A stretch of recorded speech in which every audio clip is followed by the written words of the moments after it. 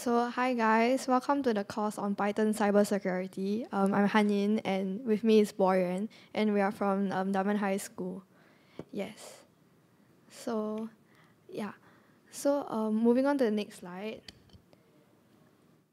Yeah, so this will be the link that you guys can use to have access to all our codes that we'll be using in the course.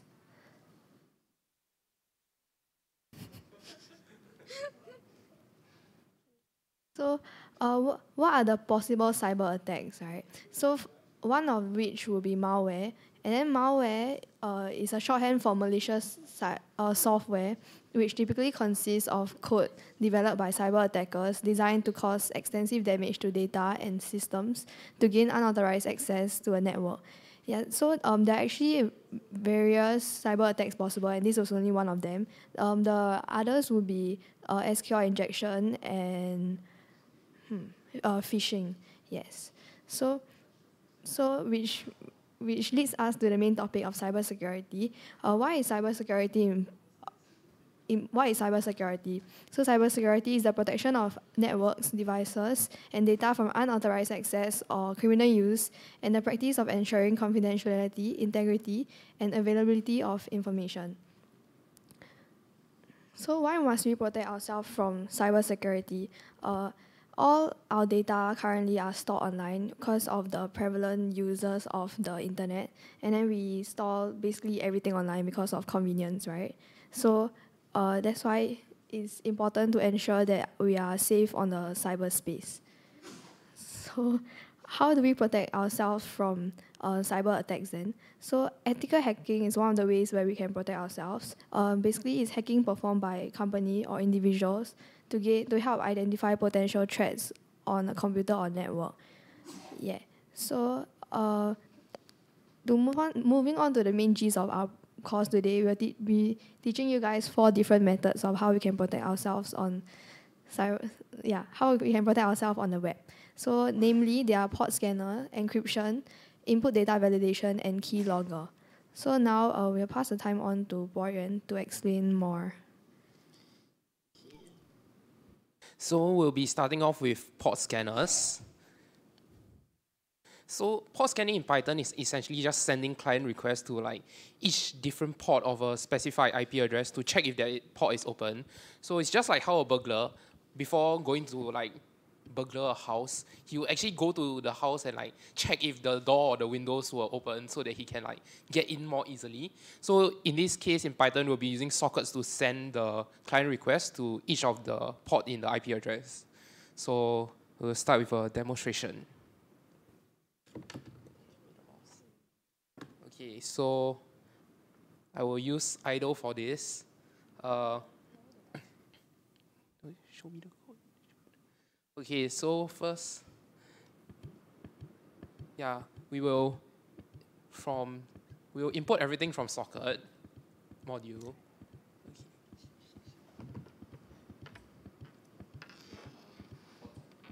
Okay, increase the font size. Increase the font size.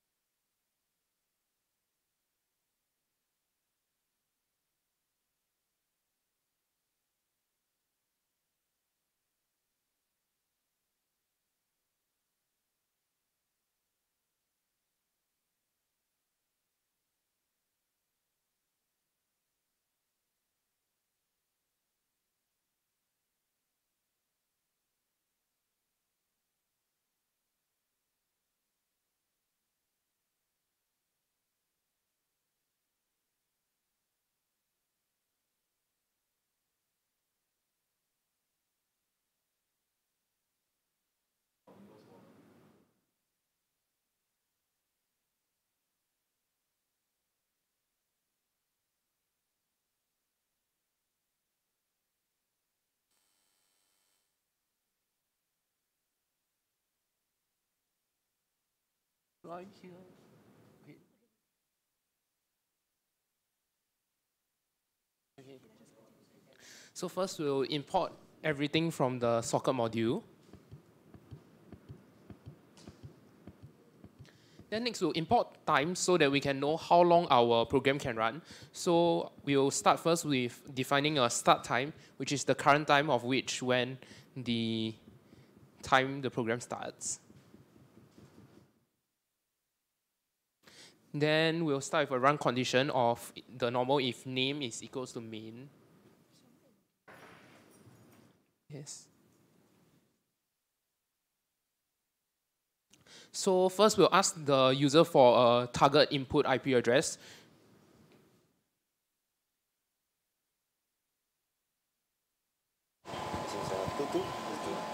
Thanks.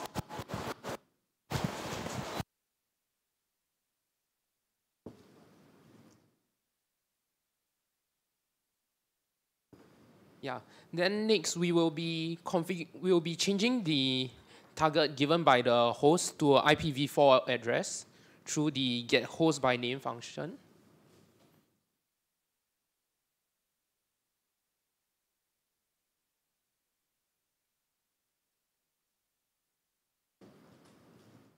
Yeah, and then next we'll be just printing a line to tell the user that the scan is starting.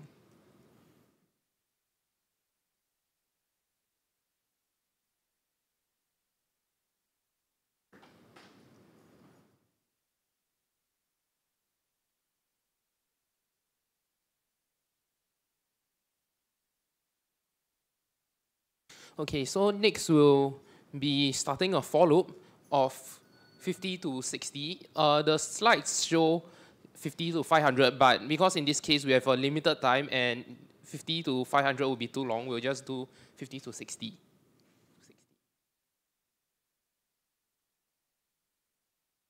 So first we'll initialize a socket with AF inet and sockstream.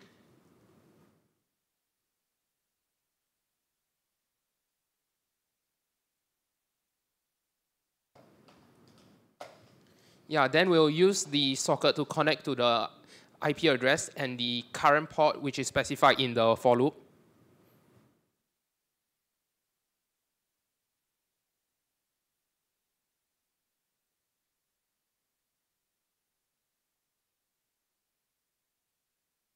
Yeah, then next we'll check if the connection is, if it's equals to 0, that means the connection has went through and thus the port is actually open.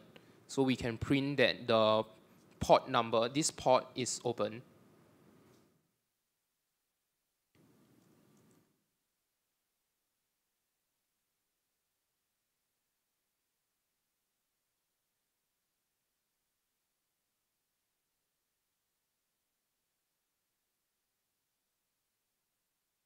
Yeah, then else that means the port is not open because we have gotten a message, so we can tell the user that this port is closed.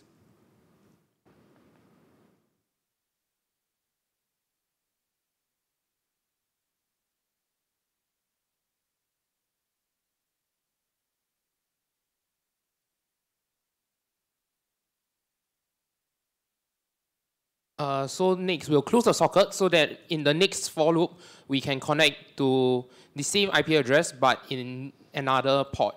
Then lastly, we will print out the time taken for this whole program to run, which is essentially the time at the end of the program minus off the start time.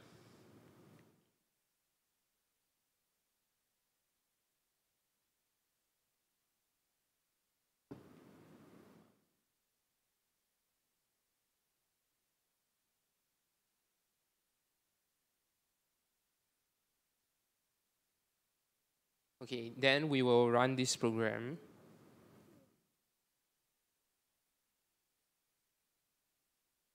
Yeah, and then the host to be scanned is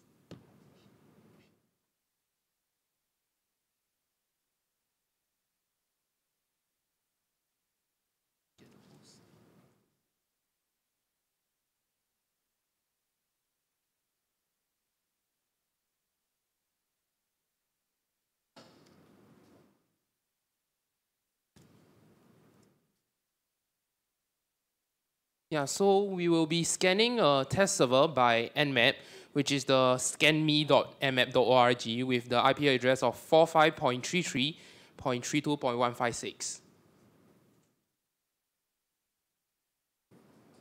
host without the dot. Get without the dot.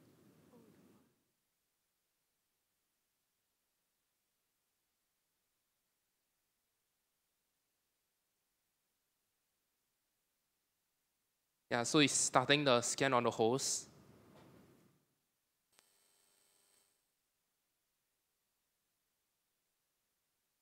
This can take a while as sockets are very, very slow.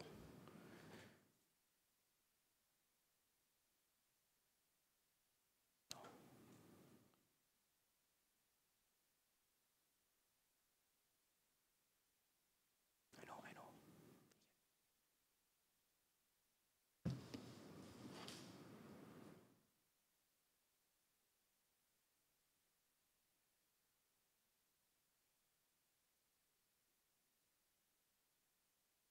Yeah, so currently, as you can see, it's been quite a while, and it has only like sensed that 2 ports are closed.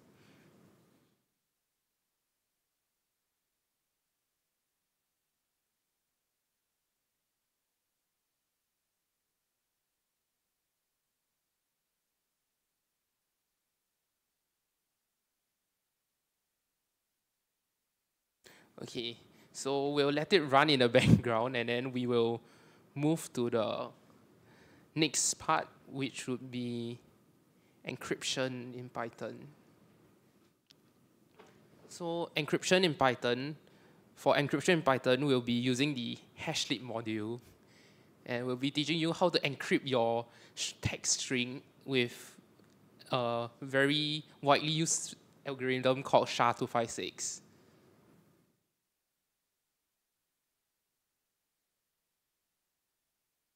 So we'll start with a demonstration.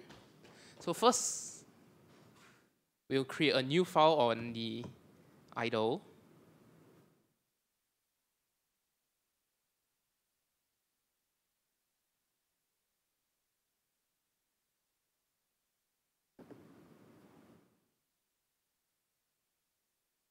So first we'll import hashlib.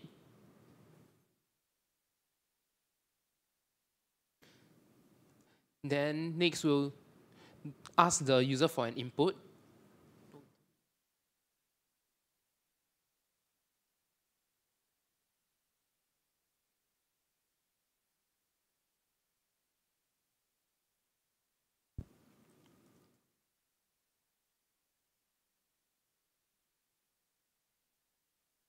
Then we'll be defining result as the encryption of the SHA-256 in the hashlib module.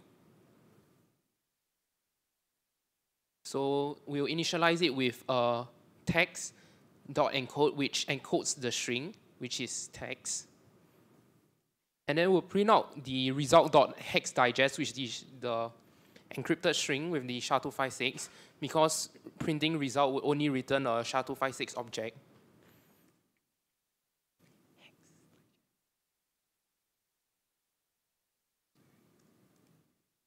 Yes, so we will save it and run it.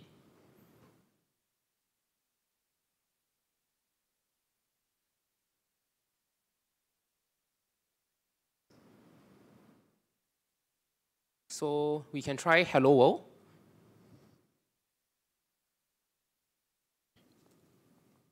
Yes, you can see this is like the encrypted string through the SHA-256 algorithm. And you can see the previous program. So the program stopped prematurely because we started running the encryption, but it has scanned that from port 50 to port 58 of the test server for Nmap, all these 8 ports are closed.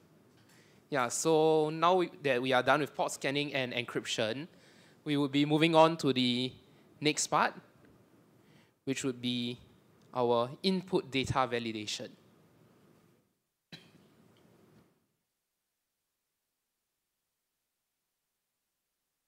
So I'm sure all of you have written programs before, and that you have been asking users for their input. And sometimes users may decide to input data that is not what you want, and this may cause errors in your program and result in your program stopping. So in this case, we'll be using the try and accept in Python, where the try block lets us test a block of code for errors, and the accept block lets us handle the error. So we'll be demonstrating how to use it. Just do this. And then open a new file. I know. So first, we'll start with a while true, so that we can continuously ask the user for input if it does not accept it. And then we'll start with a try, and we will attempt to make the input of the user of their age into an integer.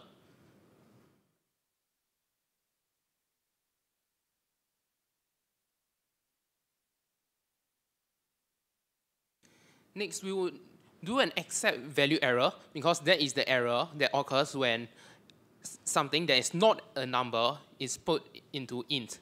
Then we'll print an error message.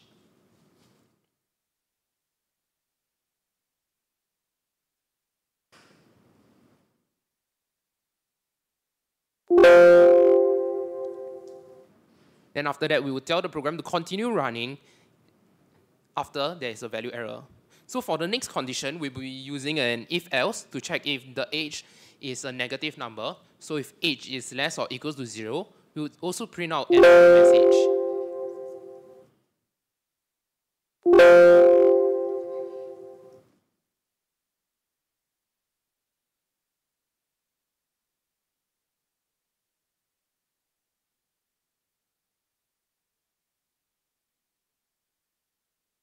Then after this, we'll continue. We will tell the program to continue.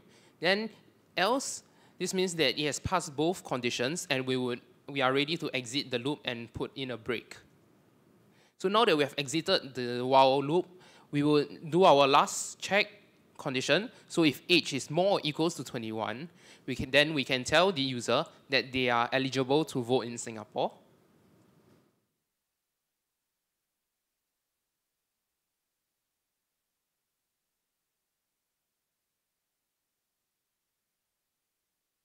And else, we would tell the user that they are not.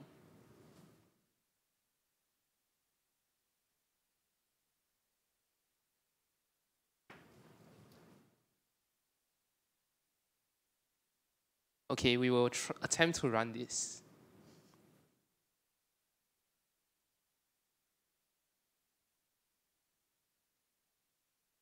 So first, we will try to input with a character A. So as you can see, it says that, sorry, I didn't understand that, which means that it's the first condition, the try and accept condition, that it did not fulfill and outputted the error message. We could also try with a colon. You output the same thing as the program is unable to make this string into an integer. So we can try now with a negative number of -1. So this hits this does not fulfill the second condition in the if-else. Thus, it will still return the second error message. So now we can try 10 years old, which means that this would not fulfill the last error message. Now we will run the program again to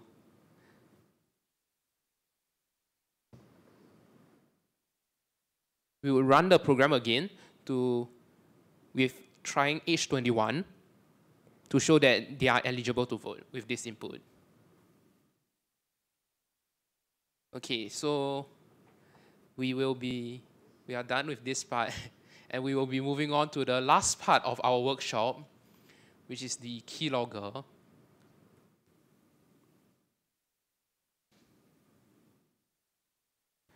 So first, we'll need all of you who are going to attempt this to pip install pyput.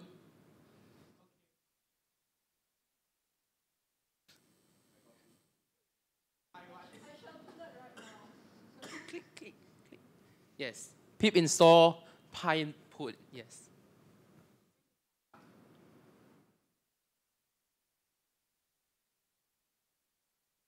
So has everyone succeeded in pip installing? Okay, sure.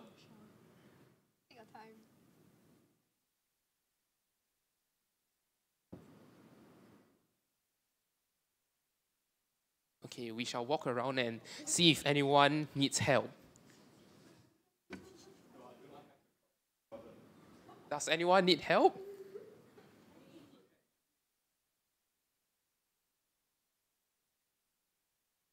Not found. Oh no, it's spelled wrongly. It's pi NPUT.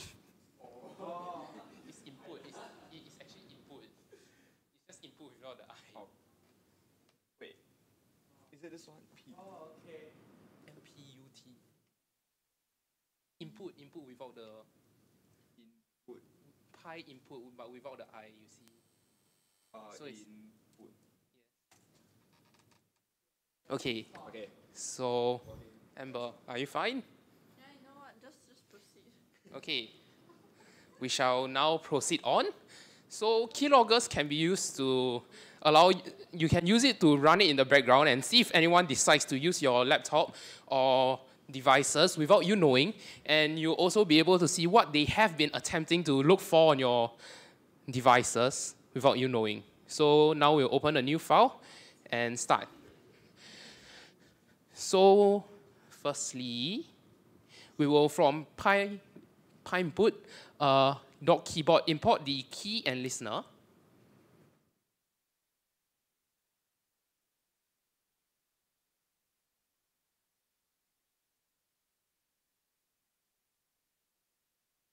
Next, we'll import the logging so that we can actually write to a file. Then we'll set the log directory. So in this case, the log directory would be the directory that this file is currently in. So we'll be using the directory that our Python file currently is in. As you can see, it's on the top of the save file.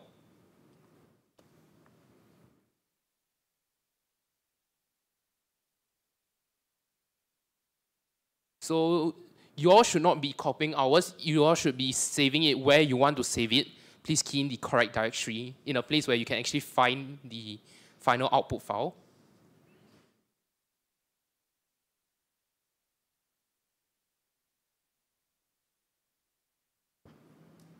Yes, so for now, this is our directory. Is everyone done with keying in your own directories? Yes. Okay, then we'll move on with setting the configurations for our logging. So first, it will be logging.basicconfig. We will be setting the file name to be equals to our log directory, and then we would name our output text file to be keylog.txt. So the log directory will be where this text file will be saved in. Then next, we'll be setting the logging level, to be to logging debug, so that we can actually read. Then lastly, the format would be of stime and message.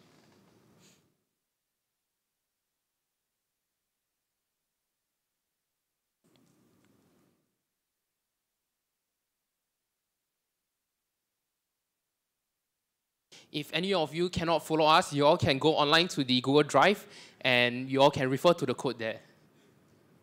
So next we'll be defining a function called onPress with the import of key, which would be detected when you press on the key on your keyboard. So we'll do a logging.info string key, which would actually let logging record the stroke of your key. Then lastly, we'll do the run. We'll make it run through with listener and set the condition of the function being true to itself. OnPress equals to OnPress. And name this as listener. And then we'll make it join all the output from the keyboard together to write to the text file. Okay, we shall run this now.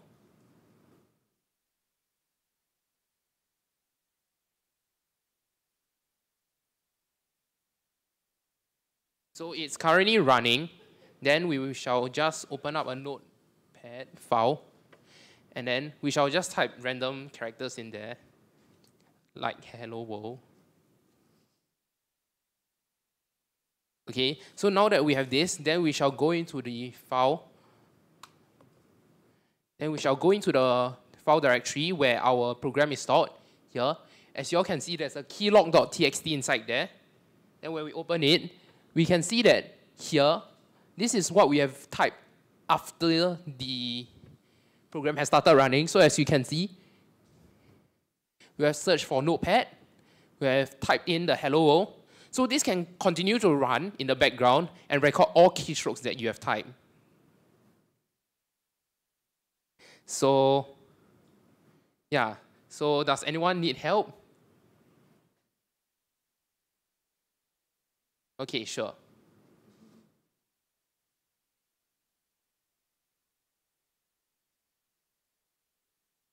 You all can refer to the drive, but we can always, it's in these slides.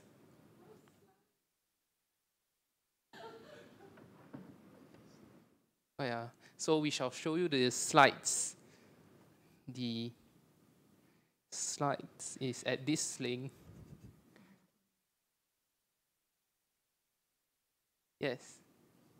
Yes, so this is where the slides is at. You all can access this drive to access our workshop video, our slides, and all the program code. Sure. Do you all need any assistance?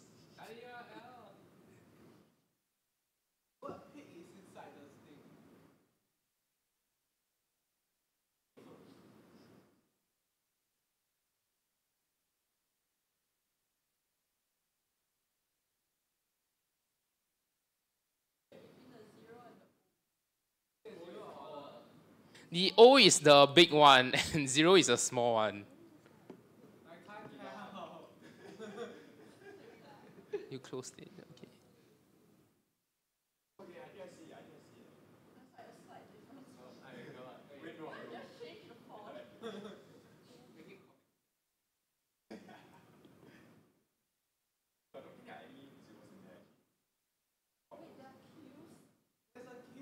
Yes. Do you all need any assistance in typing in the link?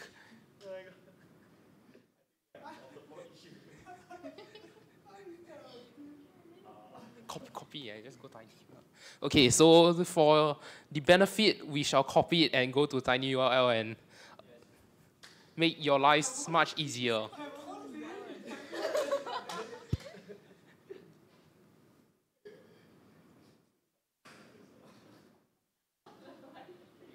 Okay, so the tiny URL is tinyurl.com/qp44s34.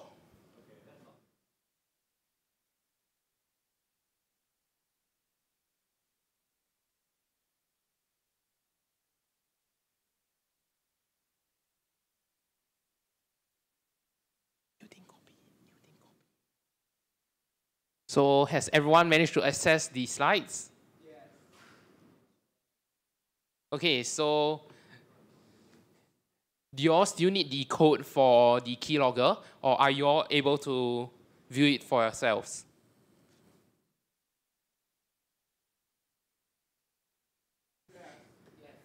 Okay, go to the code. Or just go to the code. Yeah, so this is the code for the keylogger. So since this is the last part of our workshop, you all can actually try out different ideas and also the different parts of our workshop in different contexts, like maybe the input data validation, not in the age context, but maybe in some other context, like asking them to input their email. Yeah. So does anyone need help in doing this? We shall come and help your.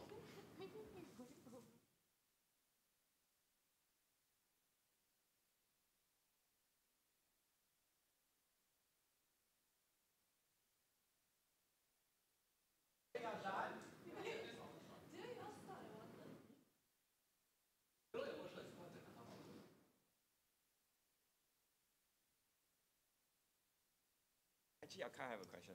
Is there any way that you can trigger an event to happen if, let's say, someone presses the A key or something, just by using a Python?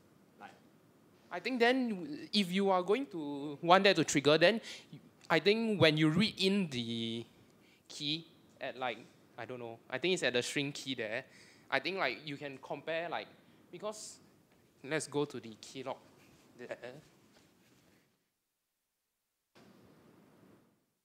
So as you can see, each okay, so as you can see, like in here, each has like a similar format. So if you are able to compare this last string here to, let's say, equals A, then you should be able to add in a specific event that occurs. Okay. Yeah. What events can you add? Depends on what you want to do. Can you make your entire screen black? Or like flash like? That's if you find how to do it. I'm sure you can do it in Python. You can do everything in Python. Right. Yeah, that's not very good. Hey, how about get A in computing? So, does anyone have any more questions? If not, that's all we have. Wow.